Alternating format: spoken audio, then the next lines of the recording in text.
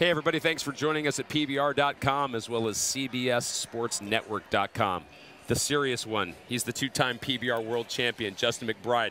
I'm Craig Hummer. We had a lot of fun this weekend. It was a pure PBR telecast 2 times on CBS Sports Network. Mac, nobody had more fun than Joao Vieira. Yeah, he rode outstanding all week long. And what I like about this guy is he's starting to ride bulls really good away from his hand. He's our leader in 90-point rides so far this season. Some of those have came on bulls that went away from his hand. So that's telling me he's really completing the whole package at this point.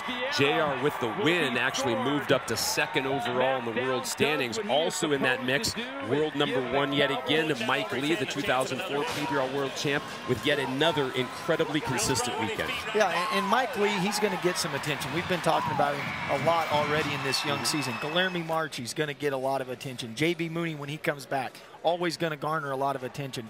For me, I think it's a benefit for JR to just fly under the radar. I mean, there's no accident that this guy's #2 in the world right now. He finished last year really high. This is a guy that's shown up week in, week out, and rides really good. You mentioned J.B. Mooney, not here because of an injury.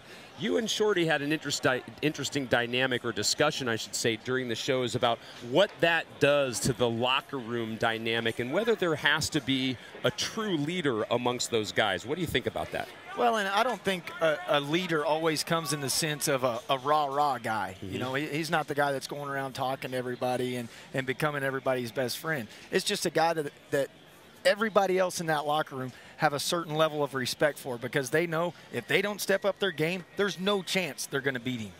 There were some big names in the Built Ford Tough Championship round. We always come to expect that. But there were some names we don't often see. Brady Sims, Matt Triplett, Marcus Mariluch went in with the first pick in the draft. Talk about what that means for a young rider to get that chance to finally face those big bulls. And even though those 3 guys didn't convert in the championship round, they got that valuable time out on a bull like that. Well, and you're talking about valuable experience of getting that opportunity. With Marcus Mariluch coming back first, having the first pick in the draft, all these things just happen to stay on your bull to win the event. Those are situations that it's great that he got to experience that, because I think next time he comes back in the first place, he capitalizes it. He almost did today. Marcus Mariluch finishes 4th in the St. Louis event, and you were the last man to come out on Apollo. What happened? Well, he had a little suck back, and he was just trying to get my feet the whole time, and we finally got him and kind of jerked me down, and this sucked, frustrating. After the ride, a lot of people came up and said, good try, way to go at it.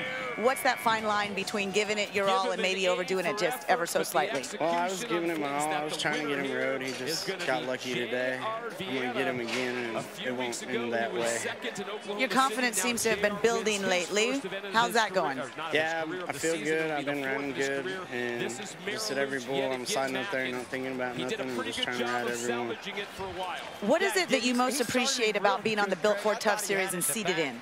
The thing I appreciated most is you're riding for the most money, the sponsors here, and this is where the baddest guys are in the baddest bulls, and I think I'm one of those guys, so this is where you want to be.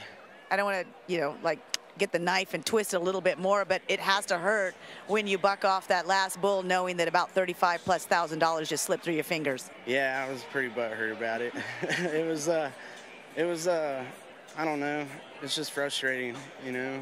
You come in winning the event, and I had a bull that I could ride. He just got lucky today, and I'm still frustrated about it.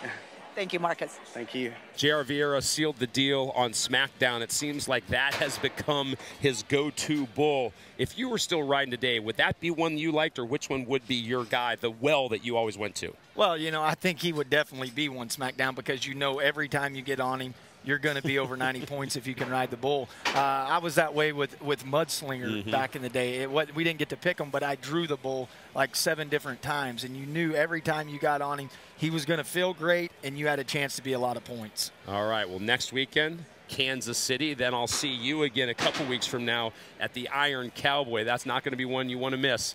Hope to see you there.